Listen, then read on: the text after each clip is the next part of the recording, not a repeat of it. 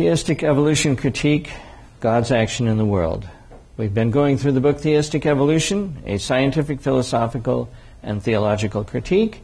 We're into the philosophical area, and before we go, I'll point out that there are several different ways of trying to fit science and particularly Christian religion, but Jewish religion as well, together.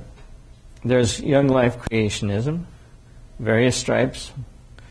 There's what's traditionally called old earth creationism, but should be probably called old life creationism. There is theistic evolutionism that is friendly to intelligent design. Everything happens slowly, but God not only acted in the world, but His action is detectable. There is non-intelligent design-friendly theistic evolution, which says that God acted in the world, but you can't really tell. For all you know, it could have been an atheistic process. And then there's finally atheistic evolution itself. Those are the most common ways of putting things together. And this book is not aiming at atheistic evolution, which is kind of traditional to aim at. This book is specifically aimed at non-ID theistic evolution. And this particular chapter is by C. John Collins. We ran into C. John Collins before in a quote, and I liked his quote, so I was looking forward to reading the chapter. The chapter is in Section 2, the Philosophical Critique of Theistic Evolution, and it's how to think about God's action in the world. Basically, and you'll see the very beginning will have a quote by Rudolf Bultmann, so you can see what area that he's aiming at. The summary is Christians have traditionally thought of God's works of providence as including what we call natural and supernatural, and both are equally God's action. They have also thought that at least some of the supernatural actions are in principle discernible as special by humans. This provides a robust tool for reading the Bible, for living wisely, and for doing science. A fully evolutionary perspective that seeks to be traditionally Christian affirms that God acts through the natural events of the evolutionary process and still allows for miracles outside this process, such as the death of the Egyptian firstborn. You will notice that this is someone who accepts that evolution accounts for a whole lot. However, whatever processes of descent with modification God might have used, its natural functioning is not enough to account for the origin of the world, of life, and of human reason. Nor does recognizing this involve us in a God of the gaps fallacy. In fact, for good critical thinking, we should be careful about both appealing to miracle to cover our ignorance and about excluding, before we even begin our study, the possibility of extra help from outside the natural process. And that's the end of the summary, and the chapter begins. My goal in this chapter is to explain how the traditional Christian way of talking about God's action in the world, which accounts well for the biblical materials, provides us with an intellectually robust way of thinking about how miracles and design relate to science. Introduction, the issues. One way to begin our discussion is to see how people want to either assert or to deny the credibility of what we call miracles in the Bible, thinking them to be incompatible with a modern scientific outlook. Classical denial comes from the German New Testament scholar Rudolf Bultmann, whom I'm sure most of you have heard of. It is impossible to use electric light and the wireless and to avail ourselves of modern medical and surgical discoveries. I'm sure he would say cell phones by now. And at the same time to believe in the New Testament world of spirits and miracles. We may think we can manage it in our own lives, but to expect others to do so is to make the Christian faith unintelligible and unacceptable to the modern world. If you can do that privately, good for you, but you're never going to sell this stuff. Christians have sought various ways of countering this denial, whether by clarifying how the traditional understanding meets it, as will I, or else by reframing their description of how to think about God's action. One common way of reframing is to employ a notion of God's action in which miracles are not metaphysically different from natural events. The difference is rather in their noticeability to the human observer. This can go in one of two ways. Providentialism, in which every event is in principle the product of created natural forces that God providentially sustains. That is to say, there are no really miracles. If you just knew all the rules, you could predict this one too. And the other one is occasionalism, in which created things have no actual causal power, and every event is supernatural. It is not by inherent power that breath follows breath and heartbeat follows heartbeat. These two alternative views often share similar notions of what miracles are, namely events that are subjectively important without being metaphysically different from any other event. A challenge to sorting these matters out comes from the fact that the Bible writers rarely, if ever, give what we call a technical or metaphysical discussion of the mechanics of the events they record. Imagine what would happen if they did. For example, an ordinary pregnancy is God's action. See Psalms 139, 13 through 15, and Jeremiah 1:5. As is Elizabeth's pregnancy with John and Mary's with Jesus. Elizabeth was past menopause. You can't do that. Oh, yes, you can. And Mary's with Jesus, not even having a man to impregnate her.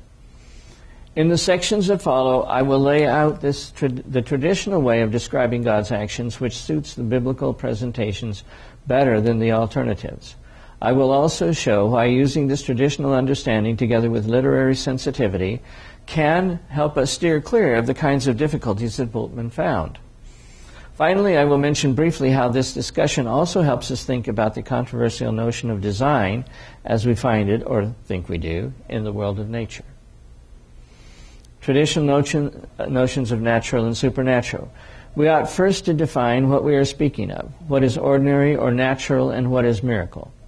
Straight away, we face difficulties since there is no technical biblical discussion of either of these notions. That, of course, is hardly evidence that the concepts themselves are foreign to the Bible. Rather than rely on etymologies, miracle comes from the verb to see, or on various definitions of miracle that have been offered, often for polemical purposes and often representing varied metaphysics, I shall content myself with stating the standard scholastic metaphysic of ordinary and miraculous events and citing a few biblical texts that clearly support this position. The Lutheran theologian Heinrich Schmidt gives a representative description of divine providence as having three elements: preservation, concurrence, and governance. Preservation is the act of divine providence whereby God sustains all things created by Him so that they continue in being with the properties implanted in their nature and the powers received in creation. Created things have no power of subsistence in themselves. By the way, those are his ellipses. Therefore, preservation is also designated as continued creation. I'm not sure I see a difference between that and occasionalism, actually. Concurrence, or the cooperation of God, is the act of divine providence, whereby God, by a general and immediate influence proportioned to the need and capacity of every creature, graciously takes part with second causes in their actions and effects. That sounds like what you'd kind of call providence in one sense. God taking special note of things and altering without people being able to see it clearly.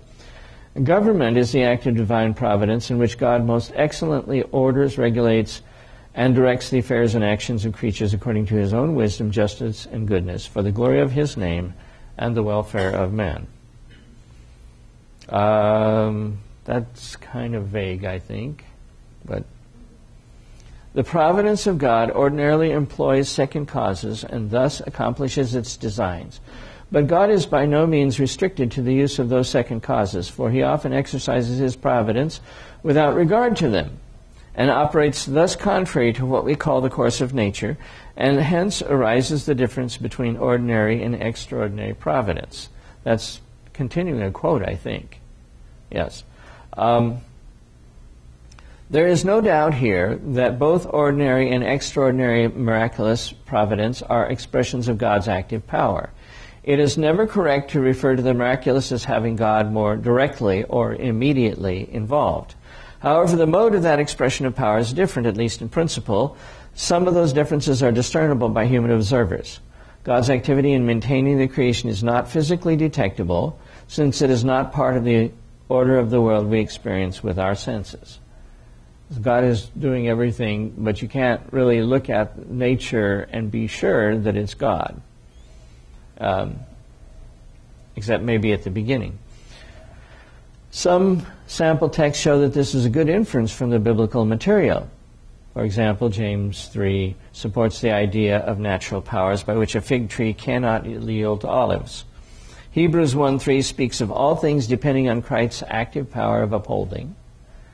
And there's more text like that. And Exodus 14:21 shows an extraordinary miraculous event that uses a means, the east wind. And Luke 1:34-35 describes a mechanism of a supernatural event, the conception of Jesus, as being due to the special agency of the Holy Spirit. Doesn't say exactly how that works. Let's use this approach to God's providence to analyze an example, the deliverance of Jerusalem from the forces of Sennacherib. 1 Kings 19, there's actually 3 different passages in the Bible that refer to that. Tell the story, not just refer to it. And I forgot to make that 17 a superscript. The biblical texts say that an angel of the Lord slew a large number of Assyrian soldiers, which caused the surviving army to flee. Herodotus reports an incident in which during the night an army of field mice swarmed through the Assyrian camp and chewed up their quivers, bowstrings, and even the handles of their shields. As a result, the army woke up and, defenseless, fled, and many fell. Let's suppose, for the sake of this discussion alone, that these 2 accounts deal with the same events. Maybe they do, maybe they don't. But let's supposing they do. Are they competing alternatives? Certainly not. A supernatural event can use means, the mice, and if the mice were a natural occurrence, it is still, to the eye of faith, God's act. Indeed, it remains possible that Herodotus' telling missed out on the possible function of the mice as symbolic of pestilence, in which case the event had more complexity than Herodotus told. In other words, maybe Herodotus didn't have it completely correct. With this traditional metaphysic, we can speak of the natural properties of created things and their interactions in place of the more common laws of nature. This leads to the following definitions. Natural, God made the universe from nothing and endowed the things that exist with natural properties. He preserves these properties, and he also confirms their interactions in a web of cause and effect relationships. Supernatural, God is also free to infuse special operations of his power into this web at any time.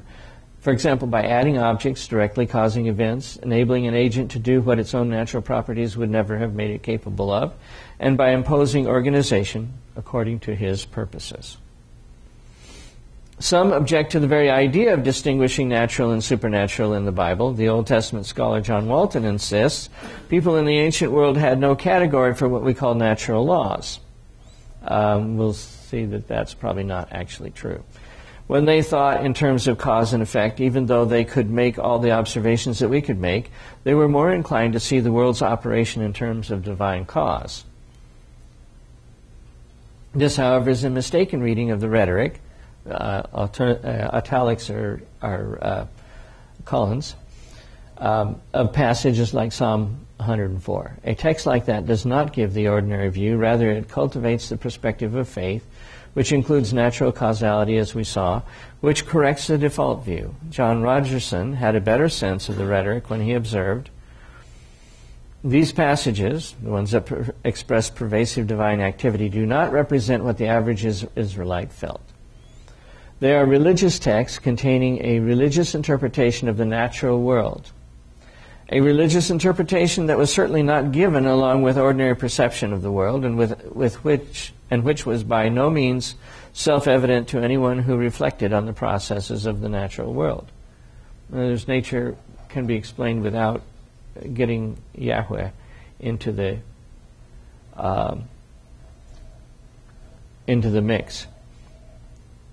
The attempt of the Old Testament writers to claim the sovereignty of God over nature and its workings was not something easily attained with the help of thought processes or an outlook that readily saw the divine in everything. It was rather a courageous act of faith, persisted in when there was often much impersonal experience and competing religions and outlooks that suggested such a convention was false. See also Joseph's profession of faith in Genesis 45, 7 through 8 and 50:20, just in case you don't remember. Here's 7 and 8, 45, 7 and 8, and God sent me. Well, I'll let you look at it. So you can see Joseph is seeing God's hand in what was apparently all natural events. And again, this is 50:20. What role do miracles play in biblical faith? It is inherent in the traditional Christian metaphysic that miracles, or better, supernatural events, are possible. Under what conditions they may be expected is another question. Christian theologians commonly add provisions about miracles not being capricious, but related to God's pursuit of relationships with human beings. This puts us in a position to evaluate Bultmann's objection, to see that it is the combination of both a faulty reading of the biblical materials and the imposition of a worldview preference, naturalism, the universe as a closed system, which is not itself inherent in the scientific outlook. Of course, within the biblical worldview, we can use electric lights and the wireless, not to mention modern medicine. These are all technologies that exploit the natural properties of the things God made. They are part of our exercising dominion. And the spirits and miracles in the Bible do not come willy-nilly or capriciously, nor do they undermine the functioning of the natural properties. Some people mistakenly suppose that because we have so many occasions of miracles, therefore the Bible leads us to expect them all the time. But as a matter of fact, the speech act theory idea of tellability helps us here. The authors select what events to record precisely because they are worth telling about. Probably because they rarely occur. These provisos are quite appropriate. At the same time, Christian theism resists the notion that supernatural events are in some way unworthy of God. It is quite true that a doctrine of creation posits a created world that has all its necessary capacities built into it, needing no tinkering, but those capacities are the ones necessary for the world's assigned purpose, namely of being the background for the lives and choices of rational agents with whom God intends to interact. That's a rather deep paragraph, and it's worth thinking about. While these special events often address crises of human need, they play two roles. First, they authenticate divinely approved messengers, prophets and apostles, and they give some examples there. And secondly, they make God's interest in the corporate well-being of His people, Israel and the church, especially clear. For example, Exodus 14:30-31. And next slide, I'll give you that text. An additional role is that of testifying about God's interest to those outside His own people with a view towards leading them to faith. We'll give you that text too. Okay, here's the first passage that I mentioned. And you can see that its effect was to have the people of Israel believe the Lord and His servant Moses. And then this is in the song, and you'll notice that the dukes of Edom shall be amazed, the inhabitants of Palestina, the mighty men of Moab, the inhabitants of Canaan. Fear and dread shall fall upon them. By the greatness of thy arm they shall be as still as stone till thy people pass over. O Lord, till the people pass over whom thou hast purchased. So I don't know it's leading the Gentiles to faith in the traditional sense anyway, but it's certainly leading them to respect. Miracle science and God of the gaps. To claim to have discerned a miracle renders one liable to the charge of committing the God of the gaps fallacy. That is to say, supposing we come upon some object or event for which we do not have a naturalistic explanation and say, see, God must have done that, and then proceed to base either our own belief or apologetic for belief on such an instance. This involves us in a risk. Supposing the sciences eventually provide a natural process-based explanation, then where does that leave God's involvement in the matter? And what were once grounds for believing God thereby made an argument for disbelief. A serious theological problem is also involved, at least within traditional theism, if we think that it is possible to say of some events or objects God made this, and of the natural ones God did not make this. The doctrine of providence cited above affirms that the products of second causes are every bit as much direct divine action as the miraculous events. Sounds to me like occasionalism. What then does it mean to declare that a supernatural event has taken place? How is it discernible, and to whom? Normally we consider an event special when it is more than simply unusual. After all, lots of things are unusual. Rather, we have some notion that the result was both contingent, that is, it could have happened otherwise, and against our expectations, and that it served some important need. Sometimes that notion of ours is intuitive, in which case we do not assess our expectations of the outcome too strictly for their reasonableness. In other cases, we may apply more rigorous assessment of our expectations. I would put a more rigorous assessment. And if they were reasonable, we feel a kind of wonder. In a few cases, we go even further. We conclude that the result should have been otherwise, and we base this on our knowledge of the factors involved. For us to declare an event supernatural, it must meet this most stringent requirement. But this leads to our difficulty. Are we not simply appealing to gaps in our understanding of the natural course of things? Further, if our sense of its specialness depended on the event being miraculous, then a scientific or natural explanation diminishes the specialness. It will help us to recall two domains of scientific explanation, the nomothetic and the historical. In nomothetic explanations, we consider what normally happens and explain its causation. The thing fell because gravity pulled it down, whatever gravity is. We are looking for regularities or laws, hence the name, nomothetic. This domain predominates in most common definitions of science. In historical explanations, we are asking what specific chains of cause and effect produce the item we are studying.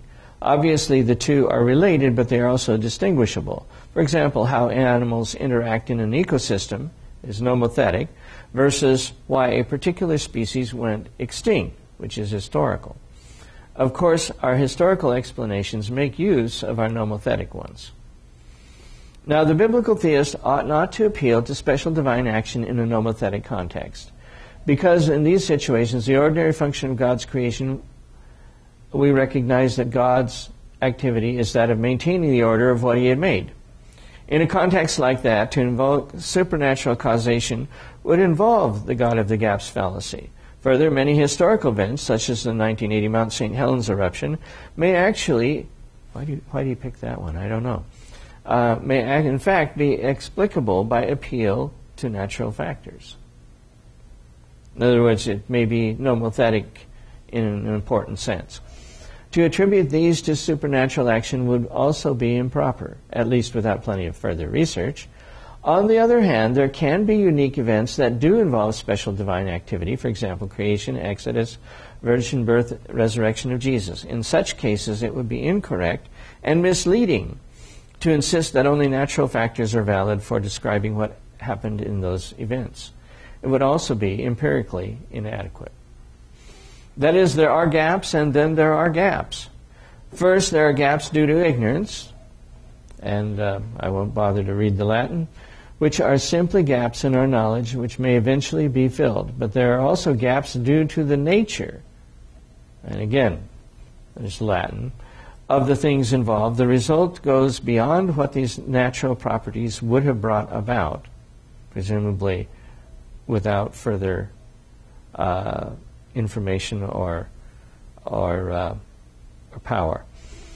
We should exercise caution in declaring that we have discovered a lacuna naturae causae, that is, one by nature, since we do not know everything there is to know about the relevant natural properties. For example, we might speak of a medical miracle when someone recovers from cancer, and maybe in the discussion I'll try to bring one of those out, when all we really have a right to say is that we do not understand the process.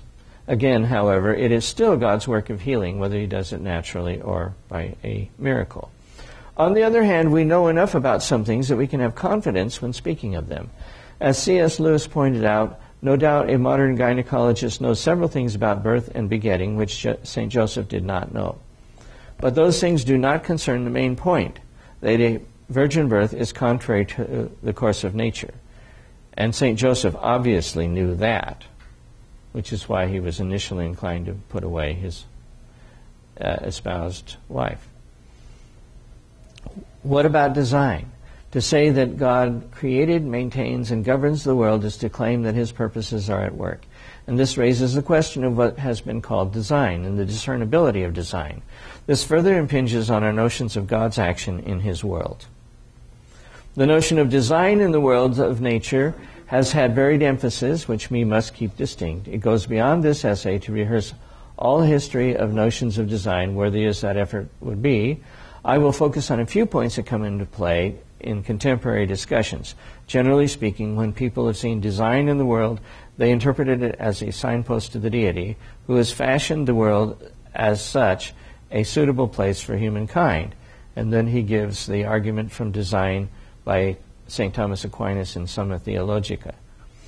The fifth way, this is the fifth way of proving God's existence, is taken from the governance of the world. We see that things which lack intelligence, such as natural bodies, act for an end, and this is evident from their acting always or nearly always in the same way, so as to produce the best result, obtain the best result.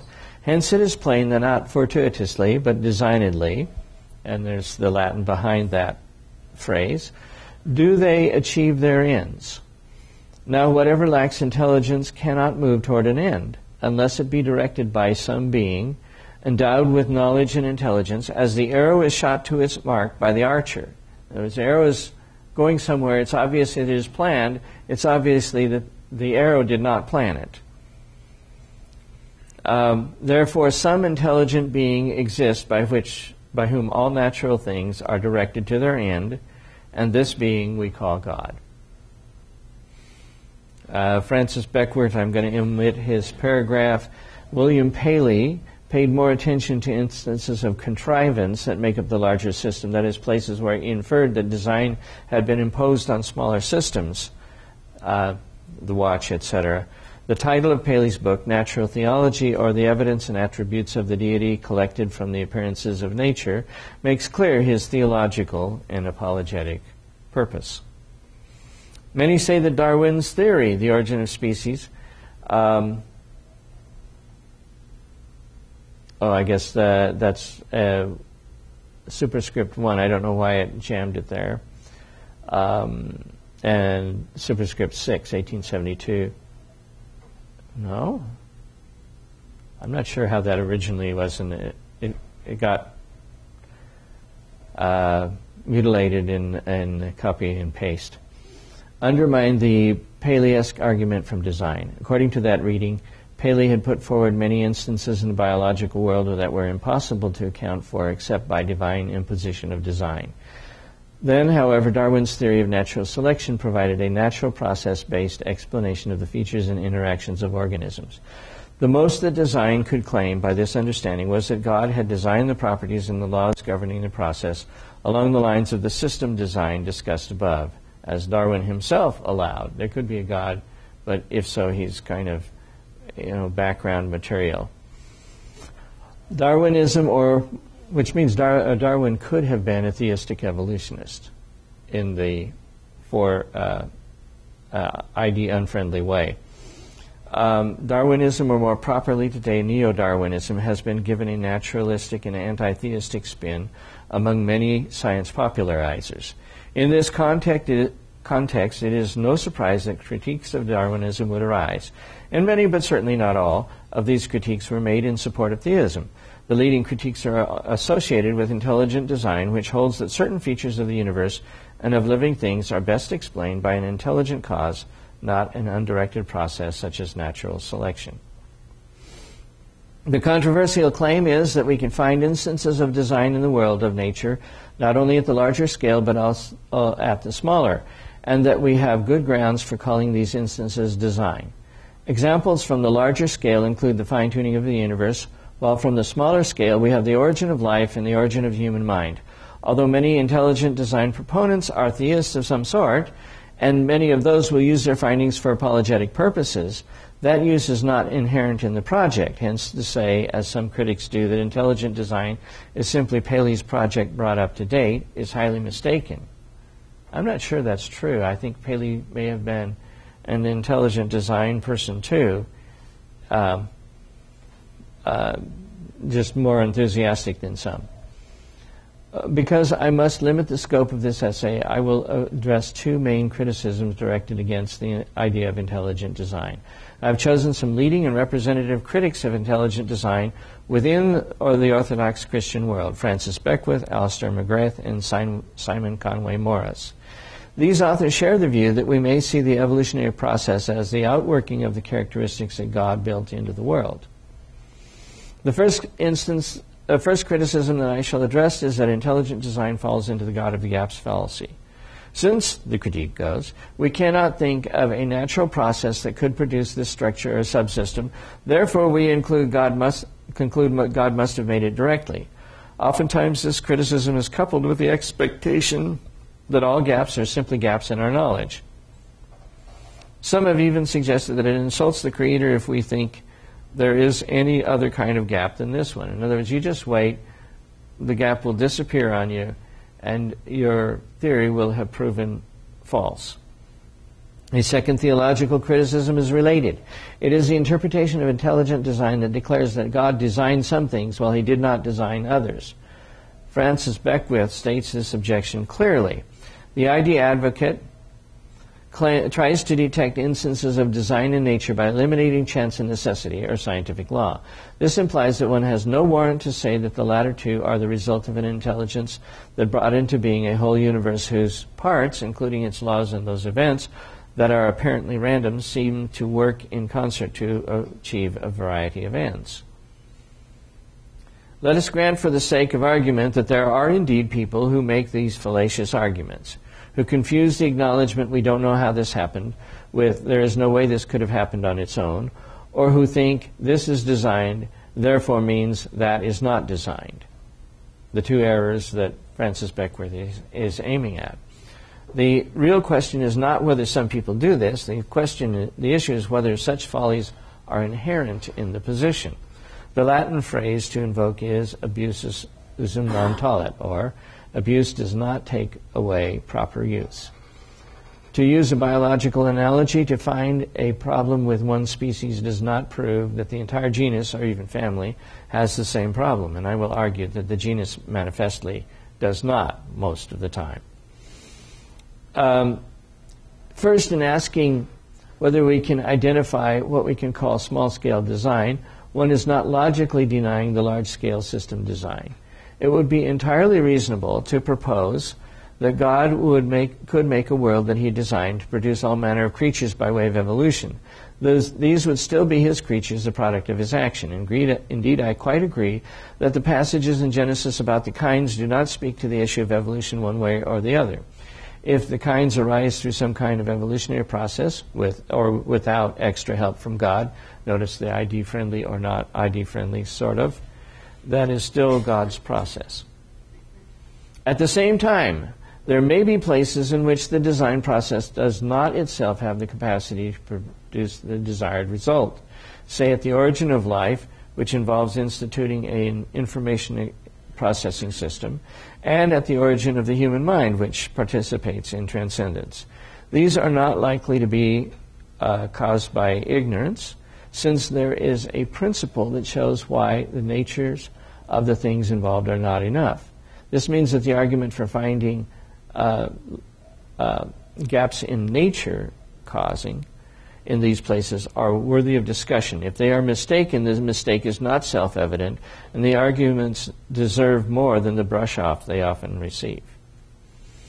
Further, this openness to finding lacunae naturae causa within the overall process is no insult to the Creator's omnipotence. As C.S. Lewis observed, omnipotence means power to do all that is intrinsically possible, not to do the intrinsically impossible. Meaningless combinations of words do not suddenly acquire meaning simply because we prefix to them the two other words God can. It remains true that all things that are possible with God, the intrinsic possibilities, are not things, but non-entities. Let us turn it around. Intelligent design is not the same as Aquinas' argument from design, nor is it the same as Paley's overreaching apologetic. It might or might not be science, depending on how we define that term. But surely the better question is whether it is a true account of the world we encounter. In the 3 points that G. Chesterton pointed to, it certainly seems to be. No philosopher denies that a mystery still attaches to the two great transitions, the origin of the universe itself and the origin of the principle of life itself. I would argue that the Cambrian explosion is another one of those, and there's probably more that just aren't recognized commonly. Most philosophers have the enlightenment to add that a third mystery attaches to the origin of man himself. In other words, a third bridge was built across a third abyss of the unthinkable when there came into the world what we call reason and what we call will. Those who insist before all investigation that all gaps are caused by ignorance are themselves committing a theological fallacy, as Paul Helm noted. It is not appropriate to argue a priori what God will and will not do with and in the physical creation, but, as with any contingent matter of fact, it is necessary to investigate what God has done. Perhaps, though, one may acknowledge the possibility of gaps in nature, but nevertheless expect that they are invisible to the human observer. There is certainly a strand of Christian thought that denies that the creation offers much testimony to its creator. But that strand is not the mainstream, nor does it speak for the critics of intelligent design that I've interacted with here, as they happily use scientific arguments for their natural theology. And by the way, many of them argue that God created the universe, and that is reasonably provable. In other words, they're intelligent design advocates there. Nevertheless, there is a pastoral reason for an interest in such design that leaves the apologetic issue aside. Recall the various ways in which we infer that some event is special. The stronger the confidence we legitimately have that the outcome should have been different, the more clearly we are entitled to ponder what purpose may be behind the event, even when we do not know whose purpose or what purpose it might be. This matters to daily living because we live our lives against a backdrop of seeming arbitrariness or even meaninglessness as controlling the things that befall us. As Helm noted, often there's a sharp disjunction between the view that God is in control and the seeming chaos and meaninglessness of human lives and the human affairs in general. Is this not chaos a disproof of the Christian claim that God rules the universe providentially? It would be a disproof if the idea of divine providence were an empirical hypothesis, if it were built only out of a person's direct experience and based wholly on it. Rather, for Christians, reliance upon the providence of God and an understanding of the character of that providence is based upon what God has revealed in Scripture and is confirmed in their own and others' experience. There is nothing wrong with wanting confirmation to reassure us that the purpose we profess is real and is not simply our fanciful projection. For example, a curious combination of coincidences and human misunderstandings led a young woman from Seattle to come to MIT, where she joined a Bible study that was just right for her, led by the young graduate student whom she eventually married. Me. I would not call that a miracle, though I am grateful and count it God's generosity. I am content to account for it in terms of orchestration with God's foreknowing contingencies, choices, and even mistakes. But once during my teenage years, I was looking for snakes with a fellow herpetologist and foolishly sat as the spotter on the passenger side hood of a car moving along a gravel road. I signaled the driver that I saw a snake. He braked, and I went sliding forward off of the hood and right into the path of the oncoming front tire. My ordinary inclination would have been to roll counterclockwise. And for reasons I still do not grasp, I rolled clockwise instead into the ditch on the right. The wheel stopped a little past my head. I should have been killed, or at least paralyzed. Was it an interference, a rescue by a guardian angel, something more than an orchestration? I cannot say, though I have my suspicions, but it is surprising nonetheless and moving. A skeptic can always dismiss these as luck. The epistemic situation is analogous to that of answered prayer. The key point in all cases, though, is that the unexpected outcomes impel us to question whether an overarching purpose was at work. As Gandalf said to Frodo about Bilbo's lucky discovery of the ring, behind that there was something else at work, beyond any design of the ringmaker. I can put it no plainer than by saying that Bilbo was meant to find the ring and not by its maker. In which case you were also meant to have it, and that may be an encouraging thought. And of course, in this particular case, Bilbo was meant to find the ring by J.R.R. Tolkien, who wrote the thing. I conclude then that those who insist that all events are in principle natural have taken a position that is inadequate in all the relevant dimensions, theological, empirical, and pastoral. By contrast, the traditional Christian metaphysic gives us a sound way of thinking about God's activity in every event. That is, we have no right to declare a priori that we may expect to find created natural factors alone to be adequate for everything. Christians certainly have the theological resources to be happy should we find a posteriori that they are sufficient for most things. The problem becomes acute when we consider that our discernment of large-scale design can yield a weaker confirmation than what we hope for. Finding design in the universe's properties, commonly called fine-tuning, is helpful, though it is hard to know just how contingent the physical properties of the universe are. To appeal to the design of orchestrated events in the world's history is very indecisive. As C.S. Lewis observed, we know far too little to offer anything remotely resembling a reliable reading of these events. Mind you, these arguments may be weaker than we would like, but they are not pastorally useless if we are already theists. For example, my children who are Christians can properly take the stories of my narrow escape from death and how their mother came to MIT as pointers to God's purposeful provision for their own lives. God's actions, worldview in the public square. I mentioned above that it is controversial whether the notion of design belongs to the sciences or to some other discipline. That is an important question, but it matters more whether such notions can be seen as a true account of the world. Theists debate the degree to which instances of design should factor in to their apologetic arguments to those outside the faith. But I want to narrow in on the matter of how we function in our larger culture, working daily with people who do not share our beliefs. Should we insist that they acknowledge design anyhow? Might we at least ask them not to describe the sciences in such a way that these considerations are ruled out of court at the very onset? For example, two leading affiliations for science teachers in the United States, the National Science Teachers Association and the National Association of Biology Teachers, have issued statements on teaching biological evolution. The NSTA statement says, evolution in the broadest sense leads to an understanding that the natural world has a history and that cumulative change throughout time has occurred and continues to occur. Biological evolution refers to the scientific theory that living things share ancestors from which they have diverged. It is sometimes called descent with modification. Notice this is evolution part 2, not part 3. Biological evolution also encompasses a range of mechanisms that cause, this is evolution part 3, that cause populations to change and diverge over time and include natural selection, migration, and genetic drift. There is no longer a debate among scientists about whether evolution has and is occurring. There is debate, however, about how evolution has taken place.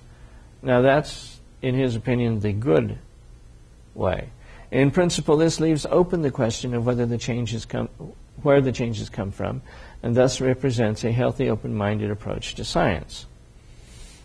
On the other hand, the NADBT statement is more decidedly naturalistic. Evolutionary biology rests on the same scientific methodologies the rest of science uses, appealing only to natural events and processes to describe and explain phenomena in the natural world. That's flat-out philosophical naturalism.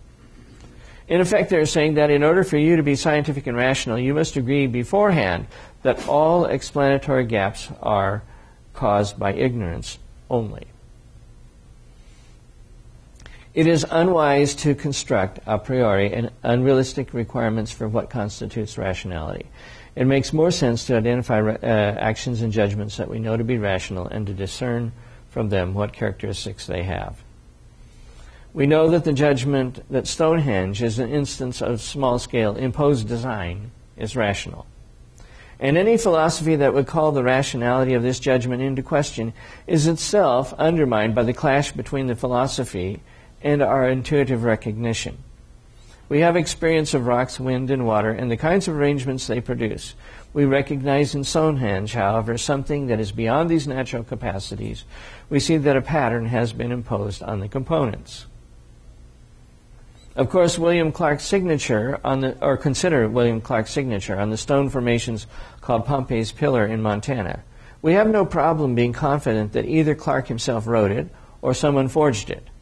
It simply cannot be a product of the stone, because a linguistic message is not a product of the properties of its medium.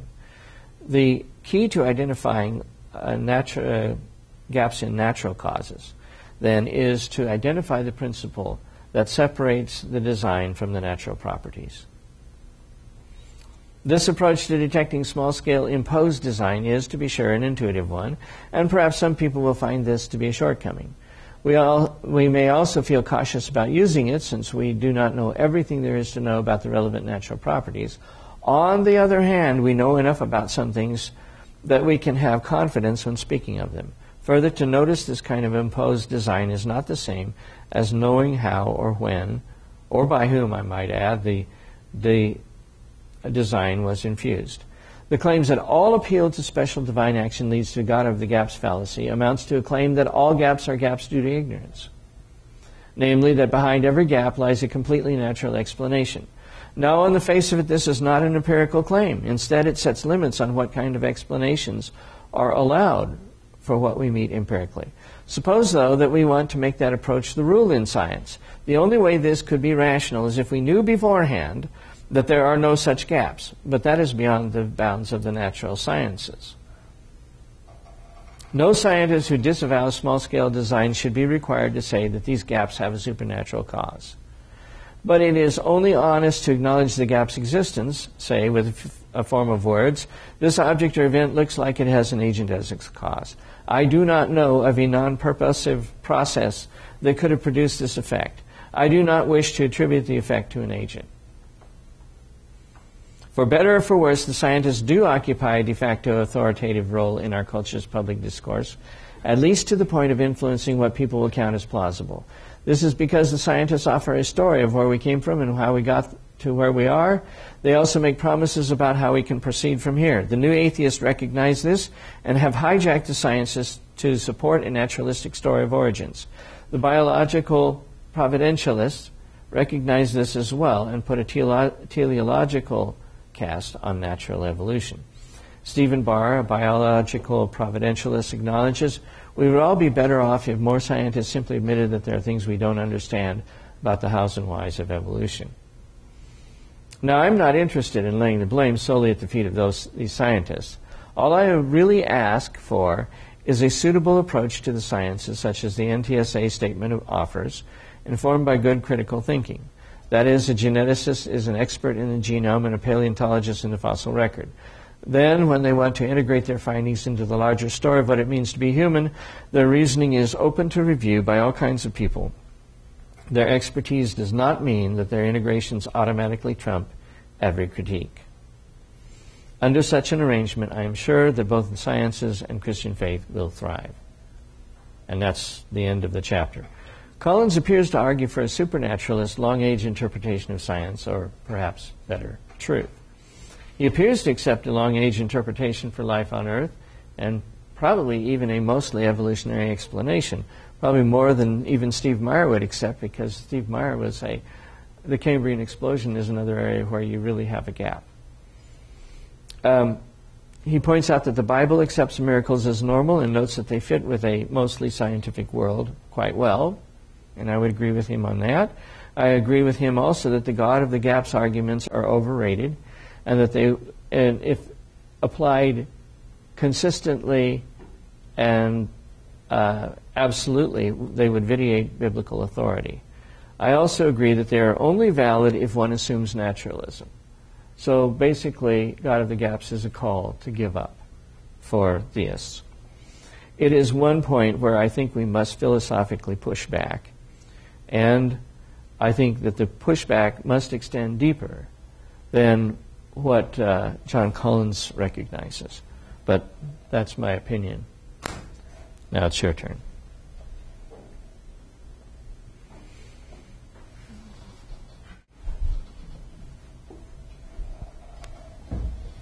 Okay, can we pass the mic over?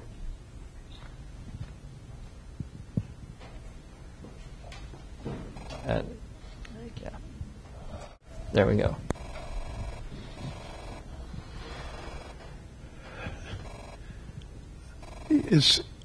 That was a rather lengthy evaluation of what, at least to me, seemed pretty obvious. To insist that there are gaps that only God could bridge kind of leaves the rest of the world not needing his involvement. And I've always had a problem with that if you look at everything that we see naturally as God designed, God directed, God implemented, using natural law that he established, then the gaps, they're real. And we approach them because we're following the Creator's handiwork, rather than saying, oh, the Creator must have done this, but we don't need him for all the other stuff. Yes, and of course that's I mean, he notes that that's not really a good theological position, nor is it a good practical position. On the other hand, I think that there is at least a major strain of Christian theology that recognizes that God acts in some ways that we can understand and count on, and other ways which kind of surprise us. Of course, that's the definition of a miracle, isn't it? Right. Right. So we should not advance new understanding because we begin to eliminate the miracles. And tell you that approach does not work with young Christians thinking this through. Bring in God when you have no other explanation. Well, I think that that's really as much an apologetic approach as it is a theoretical, dispassionate approach, because I think that it does help to say that natural processes left to their own devices will not get you here. And it does help if you have a canvas that's designed,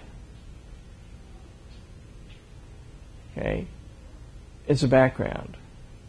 Mm-hmm. On the other hand, you can have a painting that's on that canvas that is designed in a further way, if I can put it that way.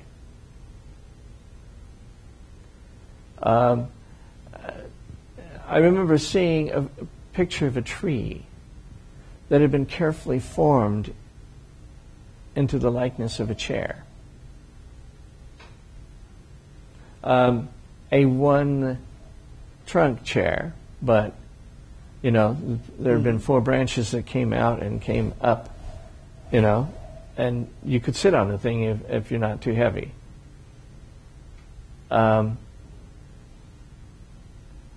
And you can recognize the tree as being designed, and then the shape of the tree as a further design.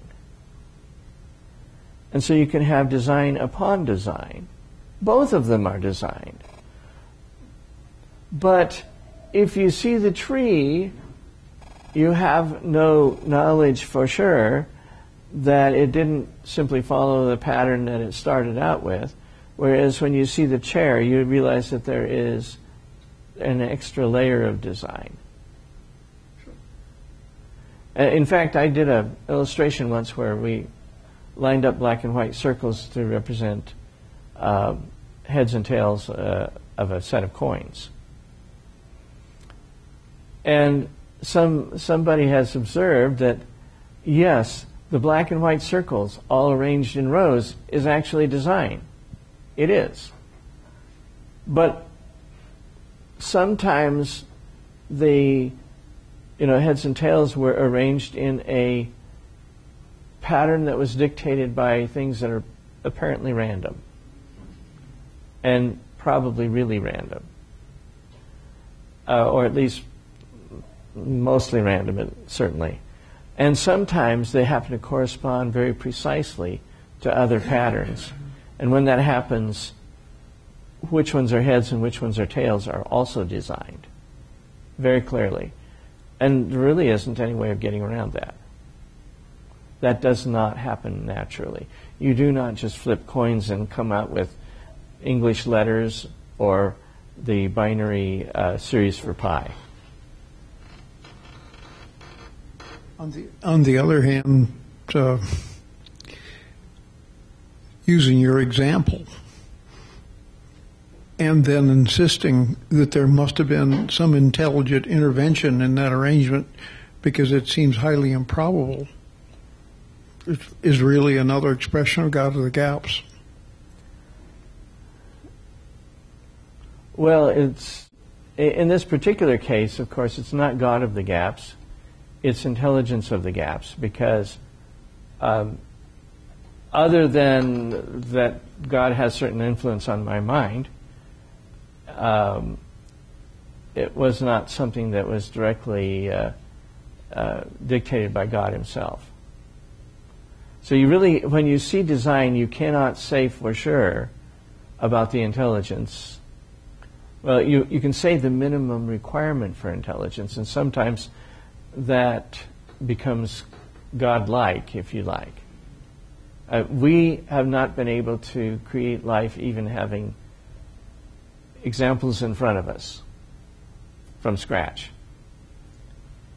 The best we've been able to do is to create long, long strings of DNA, take out DNA from some other cell, put ours in, and have the cell reproduce and with proteins that we have prescribed. That's the best we've been able to do. Which means that as humanity sits today, whatever created life is not only intelligent, but more intelligent than the sum total of humanity right now. If it's a superhuman intelligence, that I think you can prove. Now, where we go from there, is it a superhuman and benevolent intelligence? Is it the same intelligence that created the universe? That's open for discussion. Of course. And in fact, the interesting thing is that Richard Dawkins is willing to accept that. Yes, but. But he says that it has to be a superintelligent that has evolved to the place where it is, and by an evolved procedure. Why does he insist on that? Because he knows that if that intelligence requires an intelligence to create it, and that intelligence requires a creator to get it, you get back to 13.7 billion years, more or less, and you reach a stone wall, where the intelligence that started the very first intelligence cannot have its intelligence dependent upon the arrangement of matter. And so now you're talking not just a superhuman intelligence, but a I guess you'd have to call it supernatural intelligence. And Dawkins doesn't want to go there. Sure, of course. But then again, from what you were saying, this latter example is an expression of a brain that arose and was shaped by intelligent design. I guess that's what I'm getting at. Yeah. I think we all understand what I'm trying to say. Wes, Mike's coming down to you.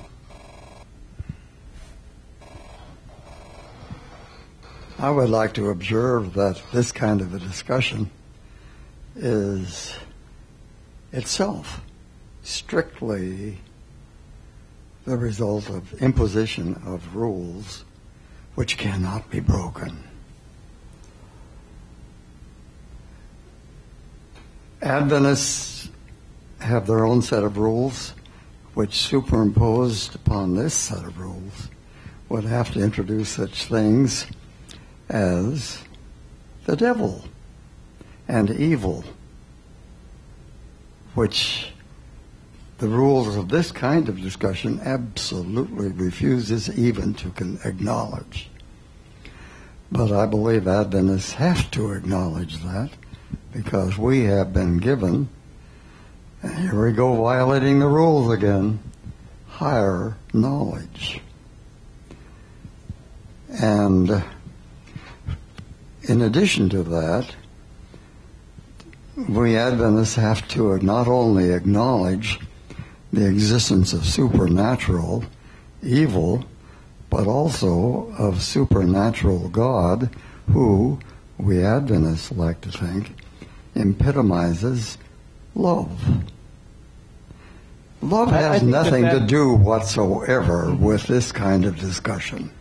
By the way, I think that that's true not just for Adventists, but also for most conservative Christians. Go ahead. I think I'm done.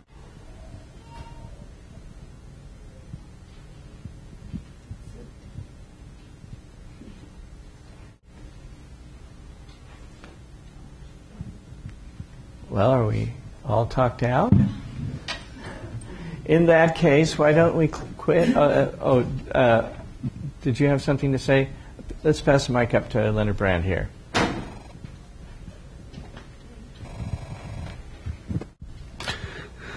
One thing that has changed through time is that as knowledge has increased, we in many cases move past the God of the gaps to the opposite of that.